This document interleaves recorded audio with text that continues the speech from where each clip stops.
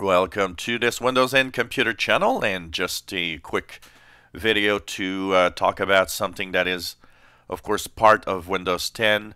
It is your phone app. Your phone app is very, very interesting because it makes it really easy to share pictures. You'll see typically the last 25 pictures that you've taken on your phone, and this is nice. So here you see some of the latest pictures that I have, my cat, and some little pictures that I've taken here.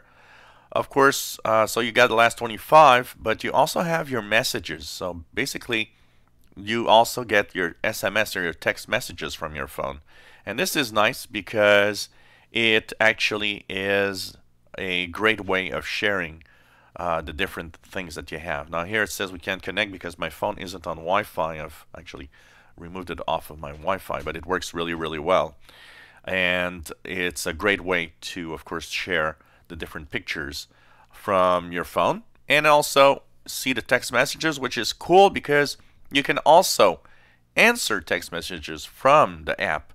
So that means that you can actually answer without picking up your phone anybody that just texts you about something from within your PC, which is nice. And of course, you'll get those messages and the notification area if you want.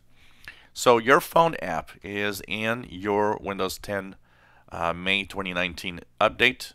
It's also part of the basically the October 2018 update, but it works. It adds some functionalities and works a little better on the latest version. What is also nice is you can easily share and save. If you right-click a picture, you can easily save that picture to your device. So if you go into your phone app and you look at the different pictures, well, you can actually right-click and click Save As, save your pictures within your computer. It will have the date and time stamp, but you can give it whatever, Paul the Cat, for example, in my case, and so on, and save it to my PC, which is very nice.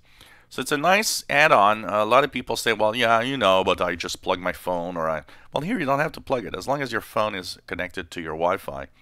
And one last little thing that you'll need is that you'll need to have, of course, some Microsoft apps, including Cortana and the Phone Experience app from your Android phone or iOS iPhone device. It also works with tablets and iPads. So, but you actually can do more with the Android phone. If you got an Android phone, it's even better because it has more interaction.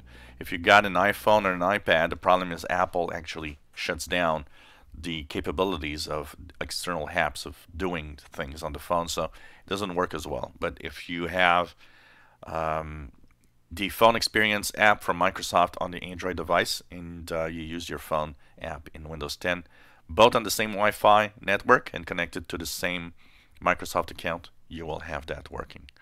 If you enjoy my videos, please subscribe, give us thumbs up. Thank you for watching.